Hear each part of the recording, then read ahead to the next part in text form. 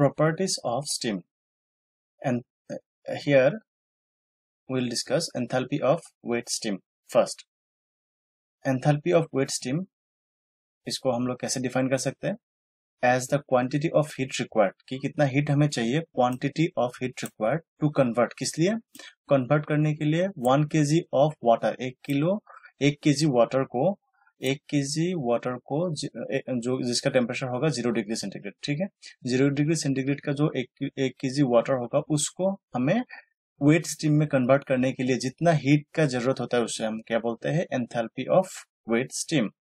Enthalpy is nothing but the heat content, और ये enthalpy जो है ये हमें हीट का ही एक दूसरा तरीका है बताने के लिए.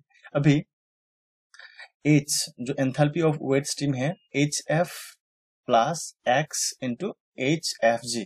X का मतलब होता है ड्राइनेस फ्रैक्शन, हम लोग इसको भी समझेंगे, और HFG एंड HF अभी पता करना है, ठीक है. अभी HFG आप देख रहे हो कि latent heat of steam, HFG का मतलब latent heat of steam, and ये जो HF है लेटेंट हीट ऑफ फ्लूइड. अभी यहाँ पे हम लोग अगर लिक्विड को फ्लूइड का अगर वाटर ले रहे हैं तो यहाँ पे क्या होगा? लेटेंट हीट ऑफ वाटर, ठीक है, और यहाँ पे क्या होगा? Latent heat of steam. G का मतलब यहाँ पे स्टीम का समझा रहा है, या तो जो हमारा गैसियस स्टेट में आएगा वाटर उसका. When steam is dry saturated then X is 1. X का मतलब क्या हो रहा है? ड्राइनेस फ्रैक्शन, ठीक है. अभी बस इतना ही समझ लीजिए क्योंकि हम लोग आगे भी बहुत कुछ सीखने वाले हैं. Latent heat of steam, next आता है latent heat of steam. Latent heat of steam का डेफिनेशन देखते हैं. Latent heat of steam at particular pressure, एक पर्टिकुलर प्रेशर में लेटेंट हीट ऑफ स्टीम क्या होता है कि इसको quantity of heat, that means quantity of heat required to convert 1 kilogram of water at its boiling point, ठीक है. अभी देखिए latent heat of steam, steam का मतलब क्या होगा? देखिए यहाँ पे था वेट स्टीम और यहाँ पे है स्टीम, या तो यहाँ पे क्या होगा? ड्राई स्टीम भी हम लोग बोल सकते हैं, क्योंकि यहाँ पे 1 kg ऑफ वाटर को जो कि इसका बॉइलिंग पॉइंट में है इनटू ड्राई स्टीम, ठीक है, एट सेम प्रेशर.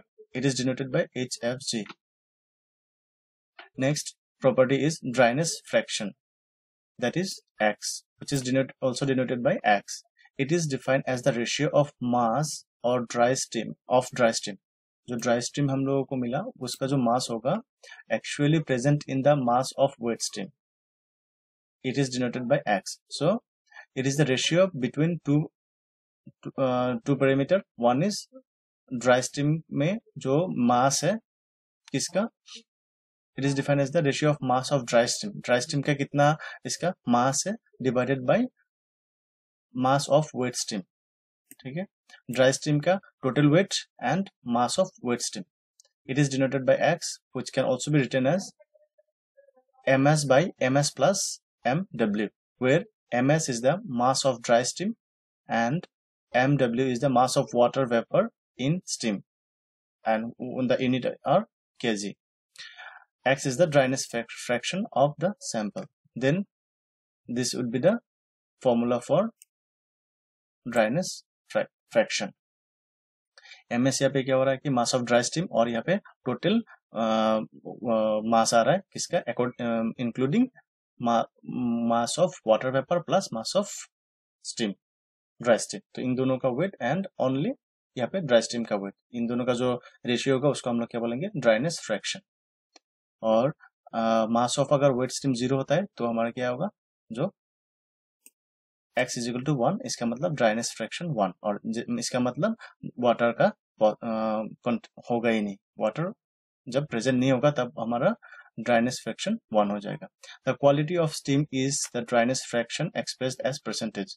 तो अभी जो स्टीम का जो क्वालिटी है वो ड्राइनेस फ्रैक्शन से ही दिया जाता है और ये परसेंटेज में दिया जाता है. सो ये था हमारा प्रॉपर्टीज ऑफ स्टीम.